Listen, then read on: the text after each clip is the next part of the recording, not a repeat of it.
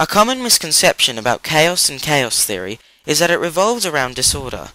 People take the everyday domestic definition of chaos and automatically assume that's what chaos theory is all about. They couldn't be more wrong. Chaos theory is one of the newest and most interesting fields of abstract science and complex mathematics. It is the very essence of order, as you will come to understand. Until the 1960s, the world of science was relatively simple. Everything could be explained with simple formulas, and everything behaved in a predictable way. It was not until 1961 that an American meteorologist by the name of Edward Lorenz pioneered chaos theory. As the story goes, one day when Lorenz was working on his weather forecasting machine, he decided he wanted to examine a previous day's sequence in more detail. He typed the numbers from the previous day's printout into the computers and went to get a coffee. When he returned, he couldn't believe his eyes. The new weather was nothing like the original. It was completely different. Then he realized what happened. On the printout, the number was .506 because the computer rounds the numbers off if told to print. Yet the number stored in the computer's memory was .506127. The difference, 1 part in 1,000, would usually have been dismissed as insignificant. But when he typed in .506 instead of the full number, it produced a completely different result. That's when Lorenz realized that the weather was a chaotic system. This phenomenon became known as extreme sensitivity dependent upon initial conditions. What this simply means is that even the most minute, almost imperceptible change in starting conditions, like a butterfly flapping its wings, could very well generate catastrophic and unpredictable results in the final outcome. It will never be possible to predict the behavior of systems that display extreme sensitivity. That's why we cannot predict weather for more than a week in advance.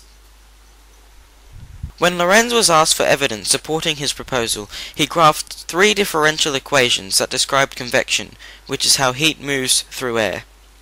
What he found was that it produced a butterfly-like strange attractor. An attractor is a point or a state to which any dynamic system eventually settles at, depending on its properties. For example, imagine a marble swirling around a bowl. It will eventually settle at the bottom, and the point at where it stops attracts the marble. Although Lorenz's butterfly clearly displayed extreme sensitivity dependent upon initial conditions, the path of the line was strangely predictable, thus establishing an underlying order within the chaos. This type of chaos is known as deterministic chaos.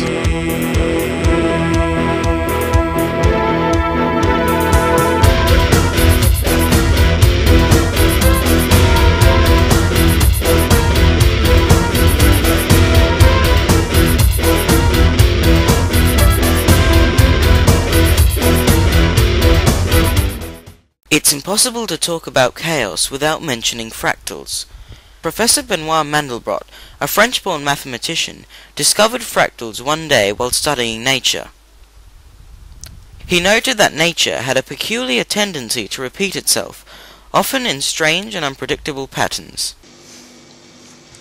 Fractals, are any geometrical structures that have intricate detail on all levels of magnification, so that no matter how big you make it, you still see new patterns and new designs that you didn't see before. It's never ending, yeah?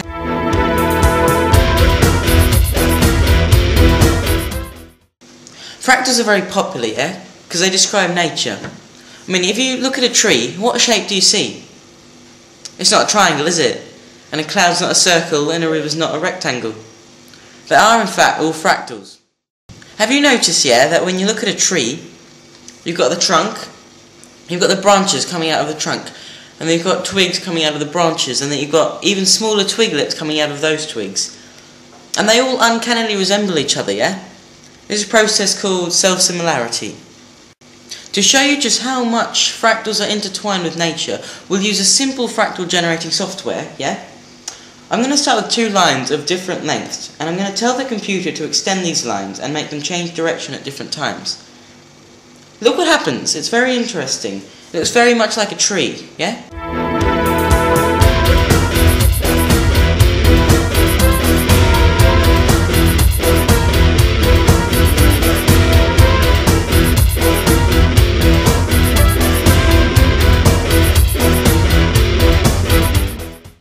Indeed, no one can dispute the intimate bond between fractals and nature, but perhaps the most famous fractal today is the Mandelbrot set. It has been cited as being the greatest discovery of mathematics of the 20th century.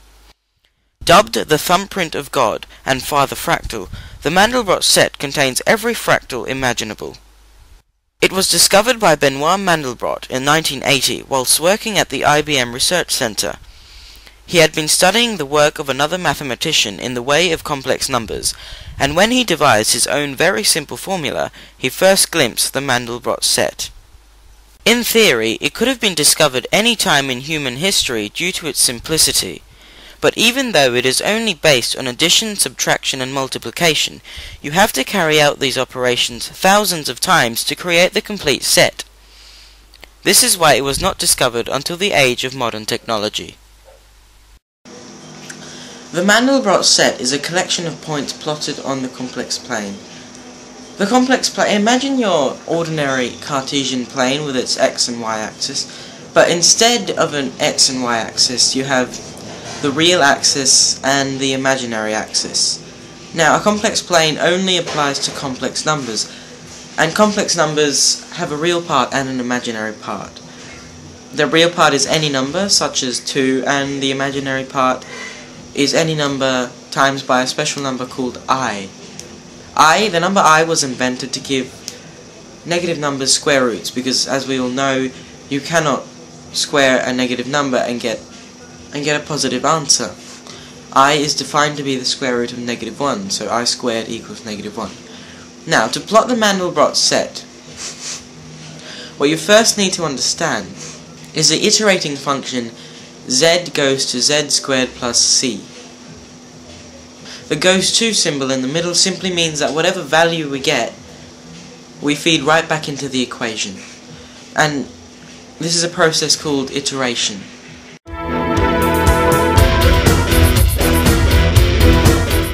There are two possible directions that your iteration will take. The value will either continue growing, eventually shooting off to infinity, or it will get smaller and smaller, eventually reaching 0. What Mandelbrot did was he told the computer to color all the points that eventually reach 0 black, and the ones that shooted off to infinity rainbow. The points that equal 0 make the boundary of the Mandelbrot.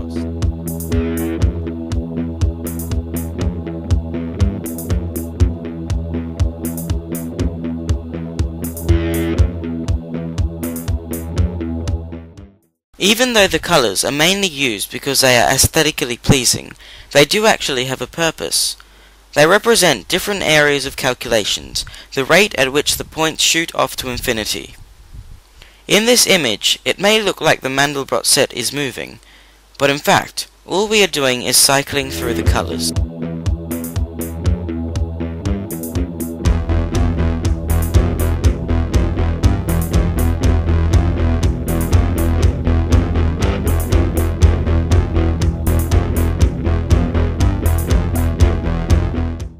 Because the Mandelbrot set is a fractal, it displays all fractal characteristics.